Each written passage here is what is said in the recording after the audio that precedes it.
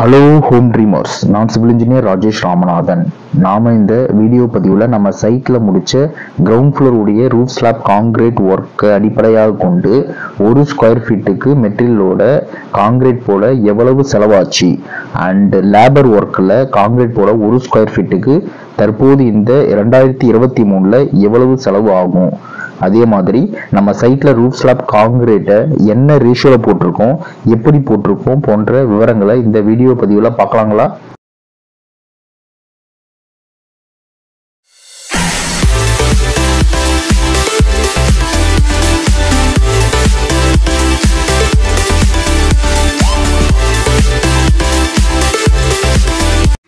Cement காங்கிரீட்னா என்னன்னா, binding மெட்டீரியலான cement, fine அக்ரிகேட்டான மணல், course அக்ரிகேட்டான jelly and தண்ணீரை பொருத்தமான ரேஷியோல கலந்து பிறகு இந்த காங்கிரீட் கலவையை கியூரிங் செய்வதன் மூலம் பெறப்படும் ஒரு கட்டுமான பொருள். கன்ஸ்ட்ரக்ஷன்ல எல்லா இடத்துலையும் ஒரே மாதிரியான காங்கிரீட் கலவையை பயன்படுத்துறாங்களான்னு கேட்டீங்கன்னா கிடையாது. இந்த கலவை விகிதம் பார்த்தீங்கன்னா கட்டுமான வகை மற்றும் தேவையான வலிமையின் அடிப்படையில் முடிவு செய்யப்படுகிறது. இந்தியன் ஸ்டாண்டர்ட் 456/2000 படி இந்த காங்கிரீட் கலவையை கம்ப்ரசிவ் ஸ்ட்ரென்த், அதாவது சுருக்க வலிமை அடிப்படையில் 15 வகைகளாக காங்கிரீட் தரத்தை பிரிக்கப்படுது. காங்கிரீட் தரம்னா என்னன்னா, காங்கிரீட் கலவையை, அதாவது சிமெண்ட், மணல், ஜெல்லி மற்றும் தண்ணீர் சேர்ந்த கலவையை 150 mm அளவுள்ள ஒரே மாதிரியான நீளம், அகலம் மற்றும் உயரம் உள்ள கியூப் மோல்ட்ல 3 லேயரா காங்கிரீட்டர் ருப்பி வைப்ரேட் செய்து அதை 28 நாள் தண்ணீர்ல கியூரிங் பண்ணி கம்ப்ரசிவ் ஸ்ட்ரென்த் செக் பண்ணா கிடைக்கிற கம்ப்ரசிவ் ஸ்ட்ரென்த் வேல்யூவை அடிப்படையாக கொண்டு காங்கிரீட்டோட கிரேட் வகைப்படுத்தப்படுது. இந்தியன் ஸ்டாண்டர்ட் 456/2000 படி காங்கிரீட் கிரேட் அடிப்படையாக கொண்டு காங்கிரீட்டை 3 வகைகளா பிரிக்கப்படுது. 1 ஆர்டினரி காங்கிரீட், சாதாரண காங்கிரீட். 2 ஸ்டாண்டர்ட் காங்கிரீட், நிலையான காங்கிரீட். 3 ஹை ஸ்ட்ரென்த் காங்கிரீட், அதாவது அதிக வலிமை கொண்ட காங்கிரீட் அப்படின்னு சொல்லிட்டு 3 வகைகளா பிரிக்கப்படுது. அதாவது M5 இருந்து M7.5, M10, M15, M20 வரை இருக்க காங்கிரீட்டை ஆர்டினரி காங்கிரீட்னும், M25 இருந்து M55 வரை, அதாவது M25, M30, M35, M40, M45, M50, 55 வரைக்கும் இருக்கிறது ஸ்டாண்டர்ட் காங்கிரீட்னும், M60 இருந்து அதே மாதிரி M65, M70, M75, M80 வரைய இருக்கிற காங்கிரீட்டை ஹை ஸ்ட்ரென்த் காங்கிரீட்னும் வகைப்படுத்தப்படுது. இதுல M என்ற எழுத்து காங்கிரீட் கலவையை குறிக்குது. அதை தொடர்ந்து வரும் நம்பர் சுருக்க வலிமை கம்ப்ரசிவ் ஸ்ட்ரென்த் ஆனது காங்கிரீட்டை 28 நாள் தண்ணீர்ல கியூரிங் பண்ண பிறகு கிடைக்கிற வேல்யூவை Nm/mm² என்ற யூனிட்டால குறிப்பிடப்படுது. காங்கிரீட் கலவையை 2 வகையா பிரிக்கலாம். 1, காங்கிரீட்டுக்கு தேவையான கலவையை நாம வால்யூம், கன அளவு அடிப்படையில் அளந்து காங்கிரீட் கலவையை தயாரிக்க முடியும். இதை பெயரளவு காங்கிரீட் கலவை, நாமினல் மிக்ஸ் காங்கிரீட்னு சொல்றோம். அதாவது நாமினல் காங்கிரீட்னு M5 கிரேட்ல இருந்து M25 கிரேட் வரை சொல்லலாம். இந்த கிரேட் காங்கிரீட் வரை நம்மால கலவையை அளந்து எடுக்க முடியும். ஆனா M30 கிரேட்ல இருந்து இதுக்கு மேல இருக்கிற கிரேட கலவைக்கு தேவையான சிமெண்ட், மணல், ஜெல்லி, தண்ணிய ஒரு பொருள் எவ்வளவு வலிமையை தாங்கணுமோ டிசைன் அடிப்படையில் அதுக்கு தகுந்தா போல வெயிட் பேசிஸ்ல எடுக்கிறது தான் டிசைன் மிக்ஸ் காங்கிரீட்னு சொல்றோம். M5, M7.5, M10 and M15 great காங்கிரீட்லாம் basement தர PCC ஆகவும் அண்ட் ஃபுட்டிங் அடியில போடுற PCC ஆகவும் பயன்படுத்தப்படுது. இந்தியன் ஸ்டாண்டர்ட் 456/2000 படி கட்டுமானத்துல கம்பி கட்டி ரூஃப் காங்கிரீட் போடணும்னா குறைஞ்சபட்சம் M20 கிரேட் காங்கிரீட் தான் யூஸ் பண்ணணும். இந்த M20 கிரேட் காங்கிரீட்டை சின்ன சின்ன ரெசிடென்ஷியல் பில்டிங்ல வர ஸ்லாப், பீம், காலம் அண்ட் ஃபுட்டிங்க்கு பயன்படுத்தலாம். 25, M30, M35 great காங்கிரீட்லாம் high-rise building பேஸ்மெண்ட்ல வர ஸ்ட்ரக்சர், அதே மாதிரி கமர்ஷியல் பில்டிங் பேஸ்மெண்ட்ல வர ஸ்ட்ரக்சர், லோட் அதிகம் வர ஃபவுண்டேஷன், பேஸ்மெண்ட் பீமுக்கு பொதுவாக பயன்படுத்தப்படுது. M40 கிரேட ப்ரீஸ்ட்ரெஸ்டு காங்கிரீட் வேலைக்கு ஸ்லாப், பீம், காலம், ஃபுட்டிங்க்கு பயன்படுத்தப்படுது. M45, M50, M55 great காங்கிரீட்டை airport runway heavy load act ஆகிற காங்கிரீட் ரோட்ஸ், ப்ரீஸ்ட்ரெஸ்ட் காங்கிரீட் கேர்டர்ஸ், பெரிய பெரிய பிரிட்ஜோடைய தூண் கட்டுமானங்களுக்கு பயன்படுத்தப்படுது. M60 கிரேட்ல இருந்து M80 கிரேட் வரை இருக்கிற கிரேட் காங்கிரீட்டை ஹை ஸ்ட்ரென்த் காங்கிரீட்னு சொல்றோம். அதாவது அளவு அதிகமான கம்ப்ரசிவ் ஸ்ட்ரென்த் அழுத்தம் இருக்கிற இடமான லாங் ஸ்பேன் பிரிட்ஜ், டேம் மற்றும் கடலோர கட்டுமானங்களுக்கு பயன்படுத்தப்படுது. காங்கிரீட் ஆனது அதனுடைய மொத்த வலிமையை தாங்கும் திறன் கம்ப்ரசிவ் ஸ்ட்ரென்த் ஆனது 28 நாள்ல பெறப்படுகிறது. நீங்க காலமோ பீமோ அல்லது ரூப் ஸ்லாபோ அல்லது வேற எந்த காங்கிரீட்டும் கேஸ் பண்ண பிறகு முதல் நாள்ல 16%, 3 நாள்ல 40%, 7 நாள்ல 65%, 14 நாள்ல 90%, அதே மாதிரி கடைசியாக 28 நாள்ல 99% வலிமை பெறுகிறது. பொதுவா காங்கிரீட் கிரேட் ஆனது ஸ்லாப் பீமை விட ஃபவுண்டேஷனுக்கும் காலத்திற்கும் அதிகமா இருக்கும். இந்த காலம் அண்ட் ஃபவுண்டேஷனை கம்ப்ரசிவ் மெம்பர்னு சொல்றோம். அதே மாதிரி ஸ்லாப் அண்ட் பீமை நாம டென்சைல் மெம்பர்னு சொல்றோம். இந்த கம்ப்ரெஷன் மெம்பர்ல பொதுவா அழுத்த விசை அதிகமாக இருக்கும். அதுவே ஸ்லாப் மற்றும் பீம்ல இழுவிசை அதிகமாக இருக்கும். காங்கிரீட்ல இந்த தண்ணீர் அளவு மிக முக்கியமான பங்கு வகிக்குது. இத வாட்டர் சிமெண்ட் ரேஷியோன்னு சொல்றோம். காங்கிரீட்ல தண்ணீரோட வெயிட்டுக்கும் சிமெண்டோடைய வெயிட்டுக்கும் உள்ள வித்தியாசம் தான் வாட்டர் சிமெண்ட் ரேஷியோ. இது ஒரு தரமான காங்கிரீட் உற்பத்தி பண்றதுக்கு மிக முக்கியமான காரணியா இருக்கு.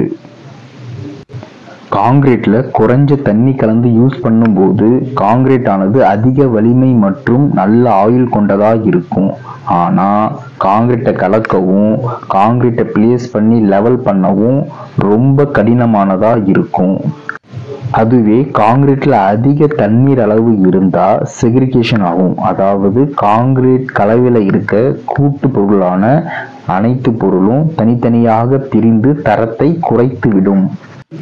இந்த வாட்டர் சிமெண்ட் ரேஷியோ பொதுவா 0.4 to 0.6 வரை எடுத்துக்கொள்ளப்படுது.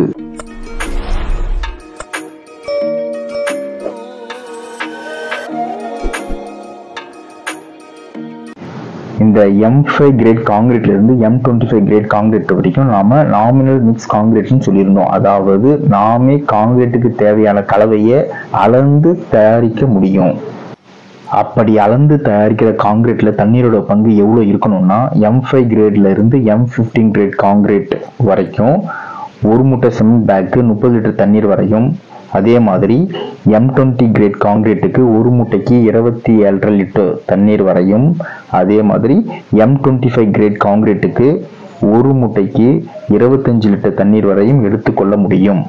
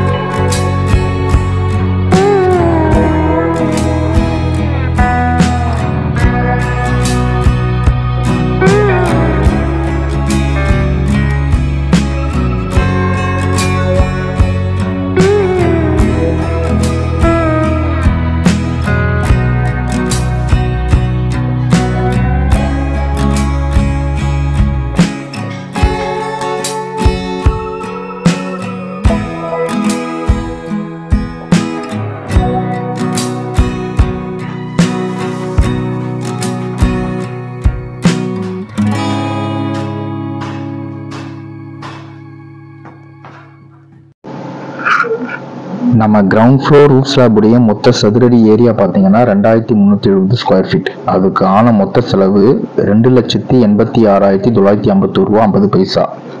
இந்த 2023 ஆக்சுவலாக நம்ம சைட்டில் ஆன கணக்குப்படி ரூஃப் ஸ்லாப் காங்கிரீட் போல ஒரு ஸ்கொயர் ஃபீட்டுக்கு 121 ரூபா ஆகும்.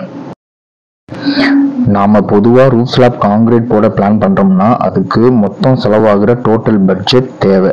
அப்போ தான் நாம் ஸ்லாப் காங்கிரீட்டை முழுமையாக போட்டு முடிக்க முடியும். ஸோ இதில் சென்ட்ரிங் வேலை, கம்பி கட்டுற வேலை மற்றும் காங்கிரீட் போடுற வேலை எல்லாத்தையும் சேர்த்து தான் நாம் டோட்டல் பட்ஜெட் அமௌண்ட்டை முடிவு செய்ய முடியும். நாம் ஏற்கனவே சென்ட்ரிங் மற்றும் கம்பி கட்ட எவ்வளவு செலவாகுன்ற வீடியோவை பதிவிட்டு இருந்தோம். அதன்படி மொத்தம் ஃபார்ம் ஒர்க், அதாவது சென்ட்ரிங் வேலை, கம்பி கட்ட மற்றும் காங்கிரீட் போல கிரவுண்ட் ஃப்ளோர் ரூஃப் ஸ்லாபுக்கு ஒரு ஸ்கொயர் ஃபீட்டுக்கு 389 ரூபா ஆகும். அதுவே ஒரு ஸ்கொயர் மீட்டருக்கு கணக்கிட்டு பார்த்தீங்கன்னா 4186 ரூபா ஆகும்.